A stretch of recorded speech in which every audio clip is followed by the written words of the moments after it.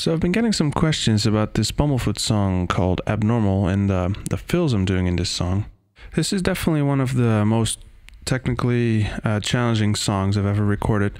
Not so much the actual patterns or notes that are going on, because everything is in 4/4 and most of these fills are just straight 16th notes, but everything's just extremely fast, and I'm not really overthinking what I'm playing. You know, all these parts are going with the guitar tapping, and I'm just trying to get through the part and hit whatever I feel like hitting with no real structure. This is really what we were after. You know, the song's called Abnormal, and Ron just really wanted me to go crazy and do some really frantic sort of drumming in those parts. So that's what I did. So they're all kind of improvised and made up on the spot, and I'll be playing them differently every time I play the song.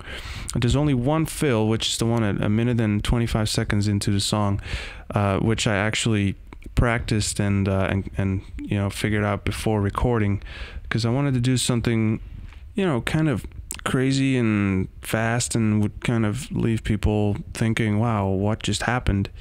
And I definitely pushed myself, because when I came up with it, I couldn't actually play it. It took me a little while to practice it before I was able to pull it off. So this is what's going on in this fill. There are two measures of straight 16th notes, which makes 32 notes. They're just grouped in groups of 6 and 4. First we get 2 groups of 6, then another 2 groups of 6, and then there's 2 groups of 4, which makes 32 notes. Now the first 2 groups of 6 are identical. It's 2 notes on the snare, 2 notes on the 10-inch tom, and 2 notes on the 12-inch tom. Then the third and the fourth group of 6 are also identical. It's 2 notes on the 10-inch, 2 notes on the 12-inch, and then 2 notes on the 14-inch floor tom. And then the 2 groups of 4 are 2 different ones. The first group of 4 is 2 notes on the 12-inch, and then 2 notes on the 14-inch, and then the last 4 notes are 4 notes on the kick drum. So let's see what that sounds like really slow.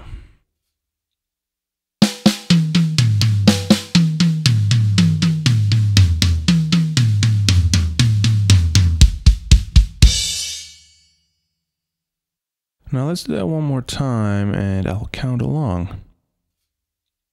1 2 3 4 5 6 1 2 3 4 5 6 1 2 3 4 5 6 1 2 3 4 5 6 1 2 3 4 1 2 3 4 1. And now a little bit quicker.